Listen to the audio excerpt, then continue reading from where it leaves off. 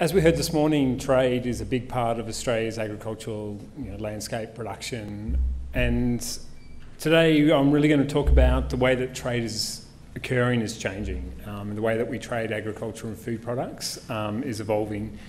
We're seeing developments in our food system that are akin to developments that we've seen in other sectors of the economy, particularly in electronics, so thinking the iPhone, thinking Dell, and what we basically see is that trade is increasingly occurring in these things that we call global value chains.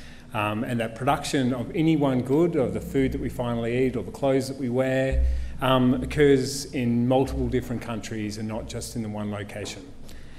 These global value chains are creating a whole range of new opportunities for the Australian agricultural sector, and one that it's been well placed and has been taken advantage of over time.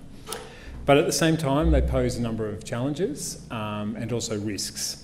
So today, what I'm going to focus on is really presenting an overview of why trade is changing, why we're seeing some of these developments, and how we go about thinking about it and measuring it from, I guess, an analyst type of point of view. Then I'm going to put Australia into context of this system, of these global value chains, and really take an industry or macro view, as Serena said, and with some good detail that we'll hear to follow. Then lastly, I'm going to detail some of the benefits that we're seeing from participating in global value chains, and also some of the risks. As Serena said, this work is primarily derived from work that I was involved with at the OECD, and now I'll present it mainly focusing on the Australian context. So how is trade changing, and why are we seeing the development of global value chains in the agriculture and food sectors? Well, really there's been two main driving forces behind these, and one is really this consumer story that we heard about this morning, and consumers are demanding products, no longer just these bulk commodities. And this demand for products basically means that we're after different attributes in our food. Think about traceability, stamps on eggs or fruit, hormone-free beef, organic products, carbon-neutral wine, the fishery, the Patagonian toothfish that we saw before. So this changes the nature of the product itself. It's no longer a commodity, but it's a product. The other main aspect has been technological changes, particularly in food manufacturing, which has led to this unbundling of supply. And what do I mean by unbundling? And the best way to describe that is really an example. So you might see a packet of noodles produced in China. Those noodles rely on flour that was milled in Indonesia, that was derived from wheat grown in Australia, and that was combined with a whole range of different inputs, from oils to plant extracts and so forth, from around the world. These noodles may end up in Europe and where they're ultimately consumed. So in other words, this product that we see in our supermarket shelves or what we buy when we come home is produced in different parts from all across the world. So it's not produced in one location anymore. And so this unbundling has led to a chain of production being created. GVCs also have, or global value chains, have had an impact on the sectors themselves. So they've had a flow-through impact. And the research that we've done has demonstrated that getting into global value chains has a number of benefits for the sector in terms of its growth, and so in terms of its overall production growth and its growth in exports. And this is really about the spillovers that are created from use of better technology, but also greater certainty and incentives to invest. And Dion will talk a little bit later on about how this works at a practical level for an individual producer. But at the same time, despite these benefits on offer, global value chains are also more costly to access. They rely on a wider range of inputs to gain access, and often these are in terms of services. And again, Tina will talk a little bit later on about some of the services that are required to actually access these global value chains and to gain access to consumers overseas. They also rely on imports, and one of the key findings is that imports of products are a key underpinning to export competitiveness. And so I'll run through some of the dynamics of this during my talk. So global value chains, I've mentioned the word or the term now, the three words, a few times. What am I talking about when I'm talking about global value chains? Well, global value chains just represent this notion I mentioned before that food is no longer grown and transformed into a final product in the one location.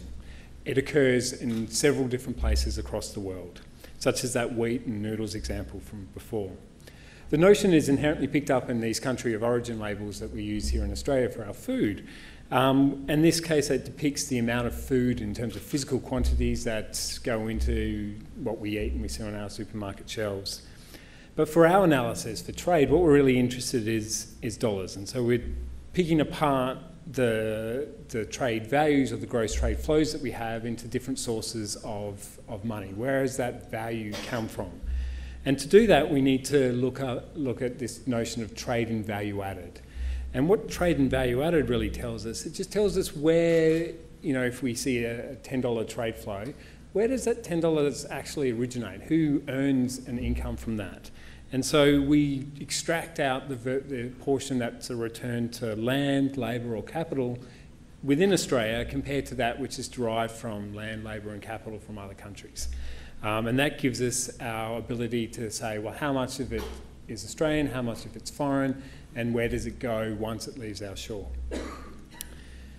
To do that, we need to gain an understanding of not only agriculture's place in this, but its place in relation to all different industries in the economy and all the different industries in the economy in the world. So we need to know essentially the whole network of interconnections that occur within a broad economic system. And so I'm just going to briefly describe here in a stylised example with two countries. And if we think about agriculture production brings with it land, the labour and the capital, and we use inputs from international markets, so imported inputs, and also domestic inputs to produce a product. And that product we can sell directly to our domestic consumers, perhaps like in fruits and vegetables, or we can sell into our domestic processing sectors. We may also sell this across to country B in terms of exports and export it into their processing sector, or alternatively we could also send it to their consumers. But our processing sectors will also do a range of exporting activities and selling activities. They'll sell it to our domestic consumers, but they'll also sell it internationally, in this case into country B, either as inputs into country B's processing sector or directly to country B's consumers. Then country B's processing sector will also have its own linkages. It will sell the products internationally or to its own consumers. When we think about trade and the overall network, we actually have a multitude of other linkages. There are more than just two countries. There's a whole range of different countries out there in different sectors. So it's really a network of linkages that we're looking at. So there's a lot of information, a lot of data to sort through. To simplify this whole picture into something that's more digestible, we focus on three different relationships that are occurring in this trade network. The first is this backward linkages, where what we're interested in is looking at how much foreign value underpins our own exports. So if we observe a $10 export from Australia, how much of that came from other countries? The other linkage we're interested in is the forward linkages. And so when we're thinking about that, we want to know where our exported value ends up. So how much of our value added ends up in another country's exports. So in that example, it tells us, say, how much of Australian wheat is in Indonesian flour exports. The last linkage or relationship that we're interested in is really the end point, the foreign final demand. How much of our production ends up in the consumer's overseas shopping baskets. So using these concepts, we can describe the trading landscape. So starting at the global level. One thing when we look at the linkages in the agriculture and food trade, and in this case I'm focusing on those forward linkages. So how much of exports of agriculture and food products are getting re-exported by another country? And we find a couple of interesting facts. The first one we find is that over time, trade in global value chains has been growing, and it's been growing relatively fast and relatively stable compared to particularly other goods in the other sectors of the economy. We also notice that traditional kind of intra-regional links, so countries generally trade with countries closer to them. Australia trades a lot with New Zealand. They're similar to us, they're right next door. Canada, the US, they trade a lot with each other, again, similar and right next door. This trade is growing rather quickly, and this is shown by these blue bars. But when we look at trade within global value chains, the thing that we notice is that trade between countries in different regions, so the red bar here, so this would be Australia trading with Europe or Australia trading with North America, is growing much faster. So our global system is becoming more global over time, and so our linkages are expanding. That said, at the same time, we're seeing concentration in different parts of the market, and we're seeing this evolution of hubs in global value chains across the world. And in particular, we see these hubs are occurring around China and Europe, and within Europe mainly with Germany. Overall, China is the most active player in global value chains, both as a seller of inputs into other countries' exports, so in terms of those forward relationships, and as a buyer of produce for use in its own exports, so in terms of those backward relationships. Between 2004 and 2014, China was responsible alone for 21% of the total growth in global value chain trade. And when we look at it, if we sum up just the top 6 countries in this list, they account for almost 45% of that growth. So we're seeing a concentration at various points in these supply chains. Similar things are seen on the buying side of the market. So this is, if you think about the selling, who's selling for use in exports, where China really begins to dominate. So despite having multiple suppliers and multiple buyers, we're getting a concentration at different points. When we look at how Australia fits into this global importance of China is replicated for Australia. If we look backwards, so we look at who's supplying inputs into our own exports, around 10% of our total gross value of trade is represented by foreign value added. So about for every $10, $1 we take from international markets or international suppliers. That is, our exports are underpinned by our imports. China is our largest supplier and supplies around 1.4% of our gross value of agriculture and food exports. The US, Japan and Europe are also important, and so here is ARE, which is the United Arab Emirates, and that's in terms of fuel and basically energy inputs. And the other important linkage we have here is New Zealand, and that is really dominated by linkages to our dairy sector. So New Zealand imports enable our exports of dairy products. And so they're an important underpinning of our international competitiveness in the dairy sector. So without New Zealand imports, we wouldn't be able to export as well as we do. When we look forward from our market, we see that around 21% of our exported value gets re-exported by other countries. And again, here China stands out as a key link. So China alone re-exports 4% of our total export domestic value. And what this means really is that our first market is often not our last market. So our bilateral relationship may be the first step into a broader network of trade. So demand for Australian exports is driven by both improvements in our own market access in this bilateral sense, but what it's also underpinned by is the market access that exists between our trading partners and the rest of the world. For the sector overall, Australian GVC participation in this form has grown pretty steadily over time, as I mentioned before, but it has moved in contrast to what we're seeing in trends in other sectors, where we're seeing both trade value and also trade within GVCs falling. And this is occurring in other sectors for a range of reasons. Some of the challenges that were flagged in this morning's sessions around slow economic growth post-global financial crisis, an increase in protectionism globally around different trade measures, more frictions to trade. We've also got more uncertainty around trade. And in particular for non-agricultural goods, industrialisation of China. So China is now buying more products from itself because it can produce more products itself.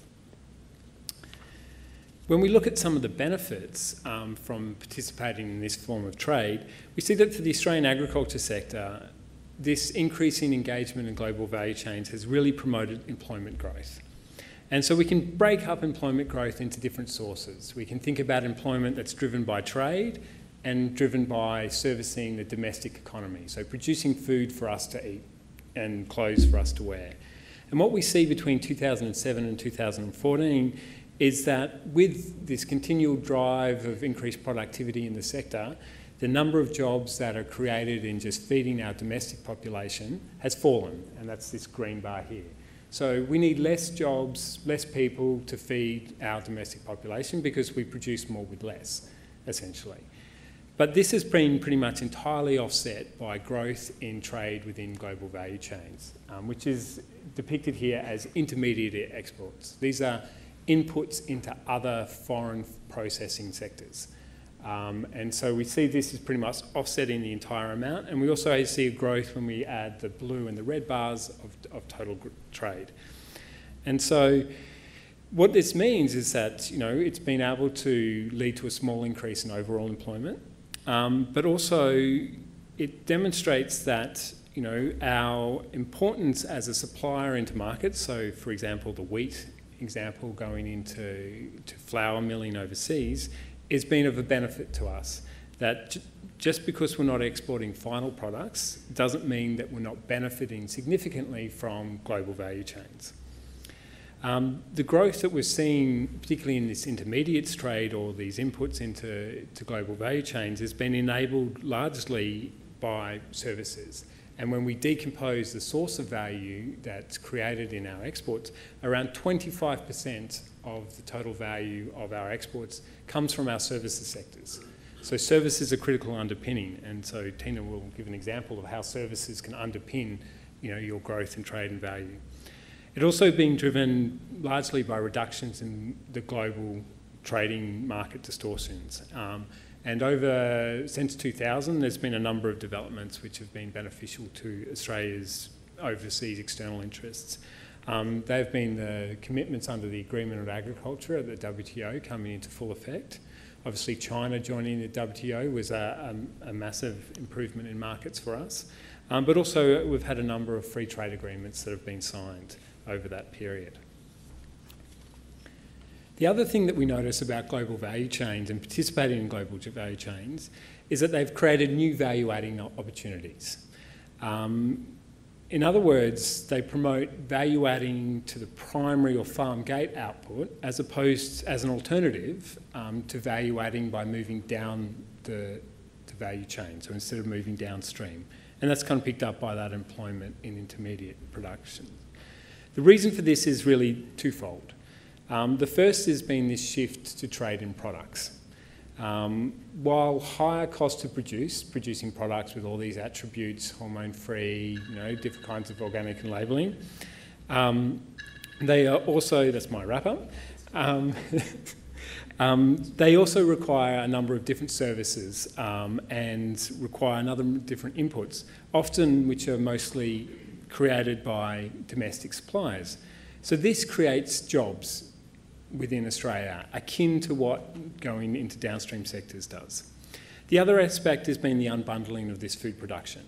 And so our exports can take advantage of this increased competition in food sectors across the world without having to actually compete with them ourselves. When we look globally, we see that a number of the benefits, so the total returns for countries that export primary products, predominantly primary products that specialise in that, earn an equivalent total economic return when you add up all sectors as those that export downstream processed products. So just to wrap up, because I'm out of time, while these benefits exist, global value chains also create a number of challenges for the Australian market. If we want to continue to grow these opportunities, if we want to continue to exploit and to gain, then there's a few aspects that we really need to focus on. And the first is that competitiveness is critical. On the domestic side, competitiveness of particularly domestic services markets, is the key underpinning to our export performance. So things like R&D, on-farm services, logistics. We need to continually to invest into new ways to meet consumer expectations. Access to foreign inputs is needed. Low trade barriers to imports are very important, including own sector imports. And so the reliance of the Australian dairy sector on imports from New Zealand is a key example of that, where barriers to imports of New Zealand dairy products would adversely affect our own sector. On the policy side, because our first market is not our last market, global value chains can compound some of the effects of trade and distortions. And they can compound both non-tariff measures and tariff measures. And so continued access to a freer global market overall, such as through the WTO, is particularly important, along with our free trade agreement strategy. So I've got 2 bells, I'll finish then. So thank you for your attention.